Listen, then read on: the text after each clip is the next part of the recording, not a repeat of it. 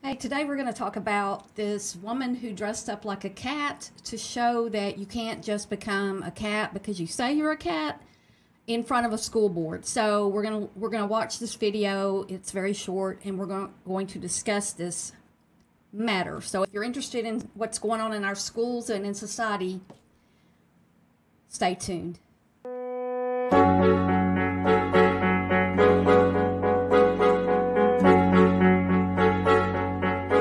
So here we have this woman dressed in a cat suit, and she's got a couple of minute long speech. I'll probably interrupt it a couple times. And yeah, just take it all in. This is at a school board meeting. Let's watch this. Meow, meow. I'm not a woman dressed as a cat. I am a cat. By show of hands, I'm curious, how many of you believe and confess that I'm a cat? Great. By show of hands, I'm curious, how many of you believe that your child or a child from this school would believe that I'm actually a cat? No one. You are right. Why? Because you are not stupid, and these children are not stupid. Okay, you've seen a lot of these things about school where the kids are dressing up and saying they're dogs or cats, and they're using litter boxes, and I've heard that's not even happening, but that's what she's doing because she's mad at an educator. They haven't specified if he's like a principal or a teacher, but anyway, this is what it's about. Truth prevails over imagination. Reality exists. Discernment is innate and something we are biologically wired to have. One look at me and you know this to be true. I am a woman posing as a cat. You may also think correctly that if I truly believe I'm a cat, I have a mental disorder. If I suffer from a mental disorder, and if I am unable to discern reality, am I safe to be around children? Would you put me in charge of making critical decisions about the safety and well-being of children? Now, guys who know me, I'm a liberal. I'm for people being who they are and all that stuff. But when they started coming out as cats and dogs, and then also with transgender people, they can say whatever they want, and they can give them IDs and everything that they want. I want them to be able to be who they are. But to say that you're a woman when you still have all your male body parts and all that, you're a trans woman, but you're not a woman. And that's what this guy is. So let's keep watching. And about the direction of their education when I cannot even discern truth from fiction. Confession. I'm not actually a cat, guys, just because I say I am. I'm not a cat. You've not agreed to or committed to addressing me as a cat simply because I demand it. No tail, whiskers, or outfit makes me a cat, just like no lipstick, high heels, or long hair makes him a man, a woman. It is just as biologically impossible for me to become a cat as it is for a man to be a woman. Do you believe that the actions of a grown man playing dress up as a woman affects the students and staff positively or negatively? A public school is not the place for social experiments in altered realities or gender ideologies. It is not the place to celebrate a grown man with a mental illness, dressing as a woman and teaching kids lies. What you're actually doing is worse than just lying to our kids. You are forcing them to be participants in your lie, in your charade. I ask you again, am I a cat? And if you say no, then the mindset must be aligned with your discernment across the board. By allowing a falsity to be displayed and paraded around the school, you teach children that truth is not existent. Let me just stop right there. She's almost done with her part, but I brought this up. I made a shorts video about this, and what I equated this to, it's really, okay, every year around about Halloween, actually, before Halloween, people start getting ready for Christmas, and there's this little man that runs around all over town. He's in every shopping mall in the world.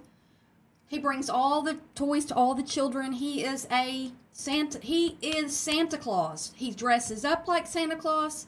He is Santa Claus. So if you're going to talk about lying to children, we've been lying to children since the beginning of whenever they started the pagan celebration of Christmas with Santa Claus. I mean, we've been dressing up and lying to our children forever, really. So I don't know about that being a lie.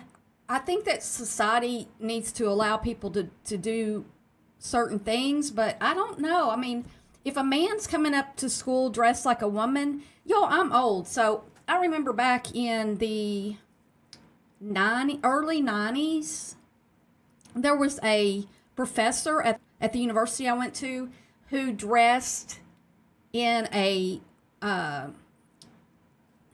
slender skirt. I forgot what that's called, just a skirt and high heel shoes, and he would go to restaurants or bars or something and sit at the counter, and we all just thought that was so crazy. Can we say spokesman now? Because I mean, we stopped saying actors and actresses, a lot of people have, and do we say spokesman? Because that's very confusing when you've got a trans person who is male to female and you don't want to call them man, but yet if that was a woman, we would call them a woman. It's very confusing. Pronouns are very confusing. I know they're confusing for you all as they are for me, and I'm not anti-trans. It's just an odd situation, the way things are going, and I just find it to be kind of difficult to talk about. I want to find out, like, what is causing so much of this to just crop up right now. Is it just a trend? Is it the trending factor? Is that why so many kids are coming out as a different gender? I don't know. Maybe you guys know. Facts are not real and biology is a lie. If you were to address me as a cat right now, it's as ridiculous as when you say Miss Bixler and a grown man's voice comes thundering over the... Thank you. So that's the end of her little So, speech. Lindsay, what was that? And this is on Fox News. I don't like Fox News, but that's who had her on. So I just wanted to see what she says about it. Actually happening at this school district that made you have to dress up as a cat to prove your point? This was a local school in my neighborhood where there was a member of the school board whose name is Paul Bixler. He is a man. He's very clearly a man. And the only thing he does to identify as a female is put lipstick on. He grew his hair out a little bit, and he wears his deceased wife's clothing to school. And believe it or not, he actually demands on being identified one of two ways, either Paul, which is a man's name, of course, or Miss Bixler. So it's very clear that he has a gender identity crisis. But it takes a lot for somebody to just change to be gender. Well, I don't even know how to say all these words.